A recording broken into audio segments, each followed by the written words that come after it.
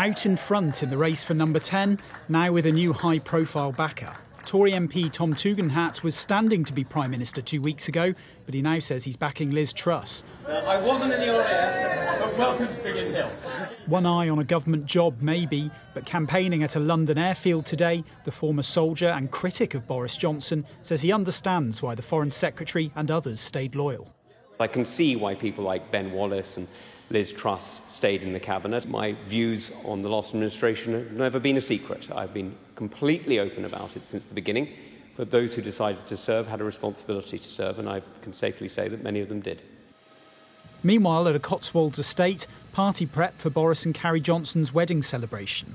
The event, delayed by COVID, is reportedly happening this weekend at the home of a Tory donor. It's another day of fun for the outgoing PM. A fortnight ago, he was flying fighter jets in Lincolnshire before holding a leaving party at his countryside retreat and visiting Ukrainian troops training in Yorkshire.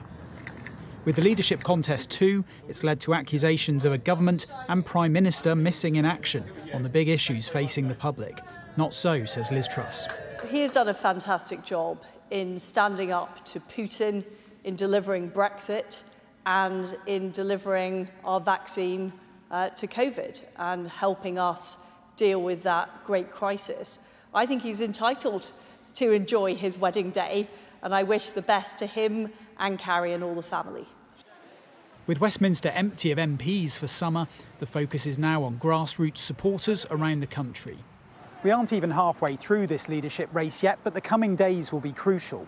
That's because ballot papers start landing on Tory doorsteps from Monday, and many members are expected to vote in the first half of August.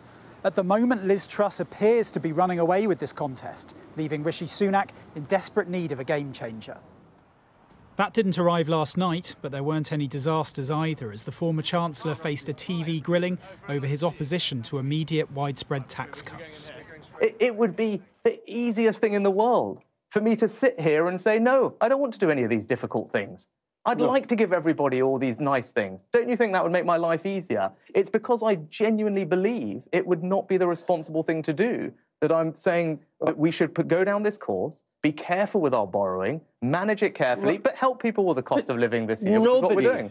Liz Truss said today the contest was still very, very close. That may be underselling her lead. But with 5 weeks to go, there's still ample time for slip-ups and breakdowns.